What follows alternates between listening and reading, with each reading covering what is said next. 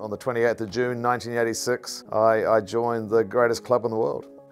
We say in New Zealand, a country of 4 million people, every man and boy would change places with you tomorrow. Become an All Black in 1986 was the greatest moment of my career.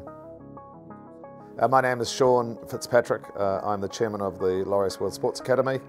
My personal sporting highlight, golly gosh, there's so many. Obviously I was a professional sportsman myself, so I was very fortunate. I played for rugby for the New Zealand rugby team, the All Blacks. But I am a sports junkie. I've become a real fan of all sport. But I suppose as a career, we won the World Cup in 1987. That was a major achievement. But I think going to South Africa in 95 and 96, when we lost the World Cup in 95 there, in extra time, it was known as the Mandela World Cup, and that changed the world. And what we do now with Laureus, that is so relevant in terms of how sport has changed the world. And then in '96 to go back there and win a series, for me as a rugby player, that was the highlight.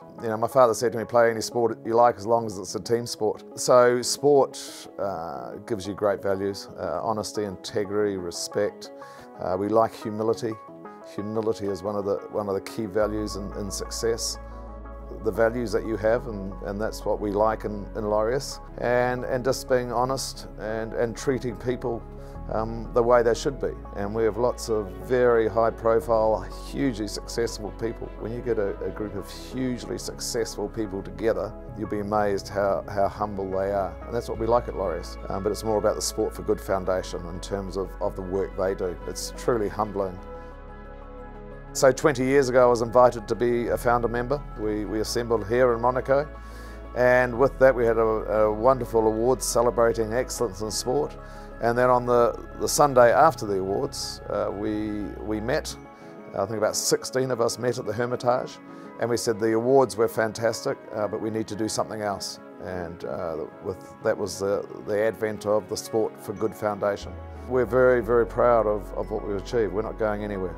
Gender equality, all these things which are so relevant. A classic example of where sport is changing lives. Today was pretty impressive. That really sort of blew me away. They came and spoke to the Academy and how it is changing people's views. Where women, children, girls in India, they don't dream.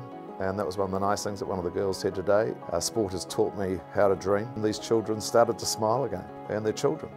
And that's what we're saying to them, you are children. You have an opportunity now to dream again. Well, obviously we're indebted. Without the support of IWC, we couldn't be doing what we're doing. Their support over the years has been outstanding.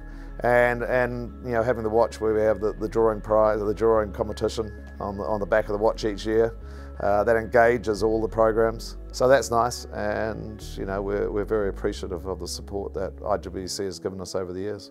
I know a lot of you would like to donate to Laureus, but can I encourage them to have a look at Laureus and go and visit a project? And I'm sure it'll have the same effect as it had on me, that if you're going to give any money, you'll probably give 2 or 3 times more money than you were going to give.